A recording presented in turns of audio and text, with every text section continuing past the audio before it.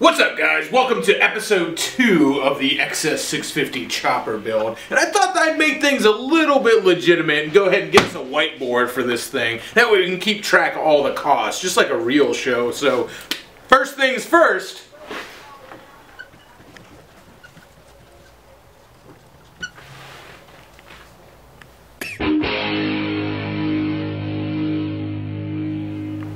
That was $17. Yeah, it was $17. Are you still recording? Yeah. Alright, but for real though, I do want to keep track of everything that we spent on this bike, because I feel like one of the important things about this build series, especially for somebody who doesn't know what they're doing like we are, is keeping track of all the costs and all the expenses it takes to build something like this. A lot of people are completely in the dark. They don't know how much it costs to build a bike like this. You know what, to be completely honest, I don't know how much it costs to build a bike like this. It's going to cost me a little bit more than it will cost somebody else because I don't know what I'm doing. And there's always a little bit of a stupid tax when you don't know what you're doing, because a lot of times you have to do things twice. So this is going to be more expensive for me than somebody else. So hopefully at the end of this, people will learn from my mistakes that we make while we're making this chopper. Let's really get started on the real expenses as my whiteboard's falling apart and say the first expense of a chopper build, of course, is the bike itself. Did I spell it right? I think I spelled it right. Yeah, you're good. So we haven't made a whole lot of purchases just yet. The first one and the biggest one being the bike itself. The second one being the hardtail that we're putting on the bike. So we haven't spent a lot on the bike yet. We managed to get it for a pretty cheap price, but I'm going to keep a running total of what we've spent on the bike so far.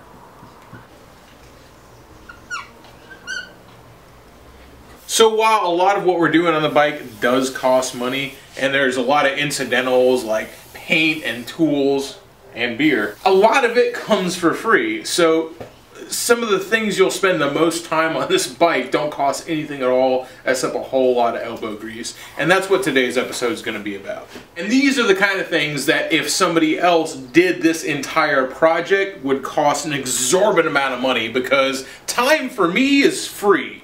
Time for somebody else, that costs money. And when I say me, I don't really mean my time, because I'm just supervising this whole project. This is Jessica's motorcycle, so I'm not actually doing this work. She is. So, let's take a look at this engine. So, looking at this engine, just looking at it from here on camera, it looks like, wow, that's a cool blacked out engine. You might be like, that's murdered out, dog. Yeah, I like that shit. I like that blacked out fucking style. But let me tell you, this was really disappointing, because when I first saw it, I was like, oh, you know, it's powder coated black. I actually prefer the natural aluminum engines, but hey, it's blacked out. Like, maybe I even started on this side. I was like, oh, we'll just, you know, take these fins down to create a little contrast, kind of like the same way that is on Jessica's Triumph Speedmaster, until I realized when this shit started coming off with my fingernail, and I realized that, guess what? This isn't powder coated. The asshole who built this horrendous cafe racer that you guys saw in the previous video, how bad this thing was. It looks 1,000 times better right now, though, torn apart. This asshole spray painted with like grill paint the entire fucking engine. This shit right here, that's gotta go. I got my buddy Nomad Josh 13 coming out to help today. I think I hear his ass pulling around the block right now.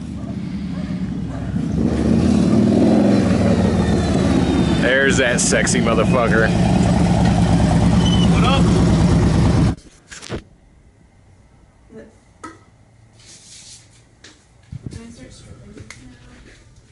Broken whiteboard. $17. That's fucking X-rated right there. Something about flashlight. Then you gotta twist it a little bit. Alright, before we get started on bikes, it's time for some beers and some barbecue. Woo! That one's mine. I'm glad Josh came over to cook, because I'm already a little too drunk. Which means I'm probably a little too drunk to work on motorcycles too, but we got Jessica for that. I call bullshit. You're too drunk to work on motorcycles.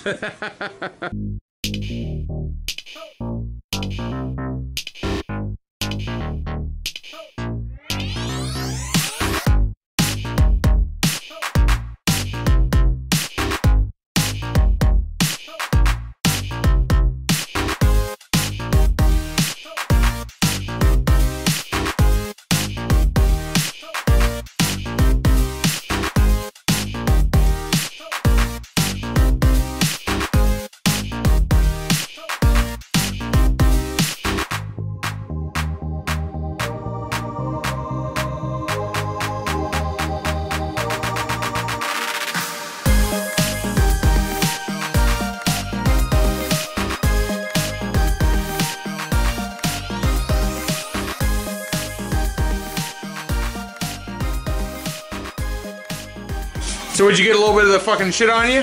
How does it feel? Bad. How bad? Like fire on my skin. What's in that cup? Water. Save for the kids. Flavored water. You're so exciting. Alright, so it's the next day. We didn't quite finish getting this engine done because we ended up getting really fucking drunk on live stream. So, let's finish this up today. Alright, round 2 with this motherfucker.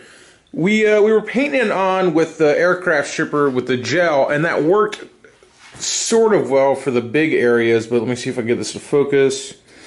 When it comes into these little cracks and crevices and here in between the fins, it just really wasn't cutting it. So I went ahead and I picked up some aircraft stripper that is in an aerosol can. So I got my gloves, I'm gonna put on a mask, and we're gonna see how this shit works.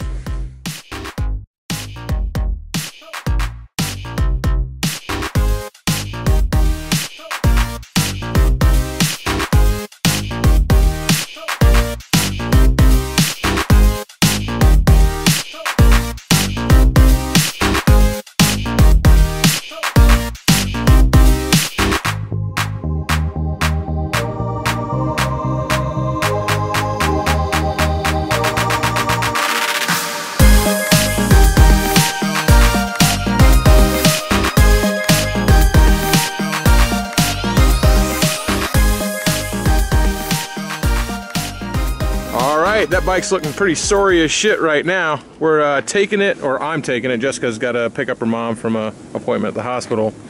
Taking it down to F&A Customs to get this motherfucker chopped in half. Like I said, there's a lot of stuff I will do on this bike. There's a lot of stuff I can't do either. And one of the most important parts about this project is being super honest with what I can't do.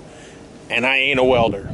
You know, I've actually gotten a little bit of flack in the comment sections from dudes saying, hey, you should learn how to weld and weld this bike yourself. It's not really, you know, it's not really built, not bought, unless you do the welding yourself. And hey, I'm all for learning how to weld. I definitely would like to learn how to weld, trust me. And I believe that there are going to be certain things on this bike that I will be welding.